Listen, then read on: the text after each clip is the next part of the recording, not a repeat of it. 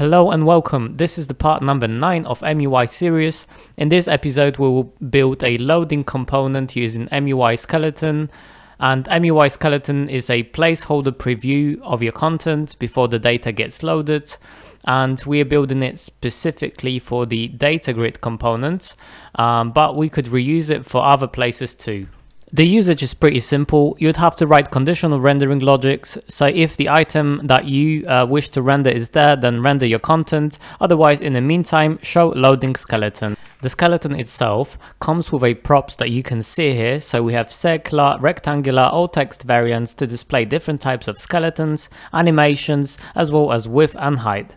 You can also build your component to take children props, so it will automatically get the width and height of desired component that will show once the loading is finished. I'll dive into props and talk about it once we are on the APIs page, but in general it's a very easy component to play with. As you can see now, children is being rendered inside of skeleton. If loading is true, then skeleton shows up with a height and width set obtained from the desired content. If false, then it shows the desired content only. Okay, and let's just talk about props quickly. Skeleton comes with sets of animations. By default it's pose, but you can change it to wave or turn it off completely.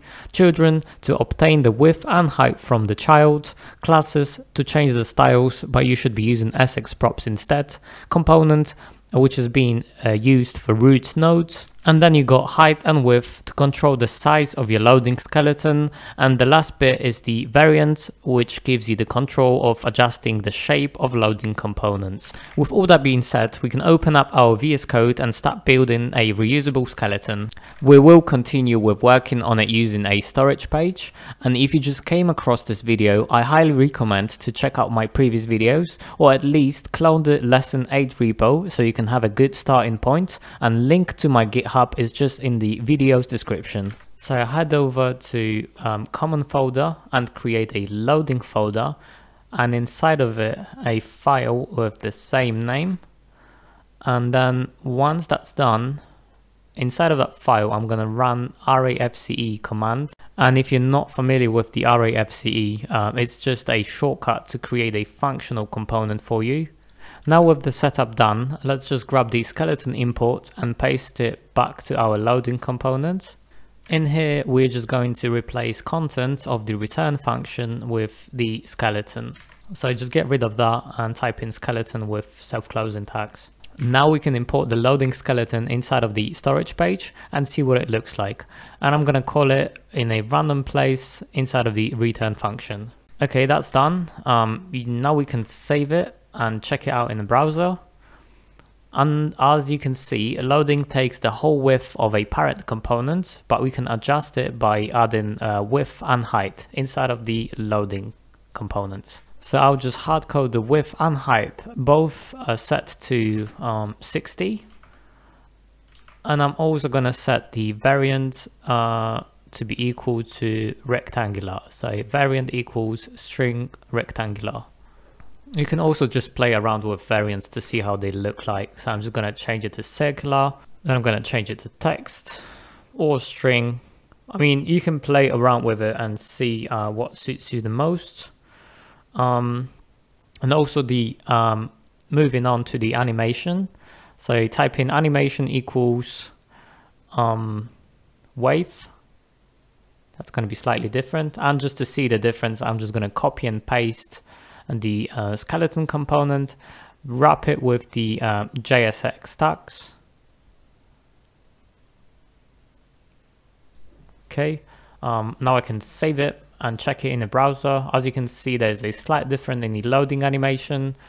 You can also turn off the animation completely, and you can do that by adding animation equals to false. And then the first object has no animation. Now let's check out how the loading component infers the width and height from its child. And to do that, I'm just going to get rid of the extra skeleton, and I'm going to get rid of the self-closing tag. I'm going to type in children, close the skeleton, and I'm going to pass the props, so curly brackets. Okay, now save it, and we're going to go back to the storage.js. And what we want to do here, we want to wrap common button with loading. So just type in loading and make sure the loading component wraps the common button. Once that's done, we can check how it looks like. So just save it and go to your browser. And it looks pretty okay. Loading managed to infer the size of the button, though loading itself jumped to the next line, but it's only the matter of adjusting CSS slightly, and we don't need to worry about it now. Ideally, we would be using that component when fetching the data from the API, and that's what we're going to mock now. So in the storage.js, add in another state, and we're going to call it loading and set loading state. And as default, we want to set it to true. And with that, we can add use effect and set timeout inside of it. And after, let's say, 3 seconds, we're going to set the loading to false. So add in use effect. We're going to leave the dependency array empty. So our timer will kick off every time this page renders. And also make sure the use effect is being imported. So just add an extra line. Inside of the return function, we want to add our loading state with some conditional logic. So add in curly brackets, loading, question mark, and that's right next to the loading component. And then right underneath the closing tag of loading component, add in colon, and then copy and paste your common button component.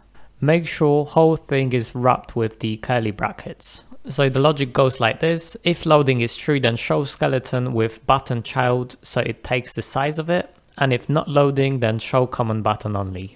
We're not updating the loading state, so the loading is always true, but we will do that inside of the use effect by adding set timeout function. So I type in const timer equals to set timer arrow function and then curly brackets and then set loading to false and add in 3000 milliseconds. So after 3 seconds, our loading state will be set to false. Remember that we have to clear the timer, so we can do that by adding clear timeout function. So we've mocked loading process that renders common button component after 3 seconds are passed. This is only the example, and creating loading component was another setup for the MUI data grid that we are going to do in the episode number 10. Thank you for watching and see you soon.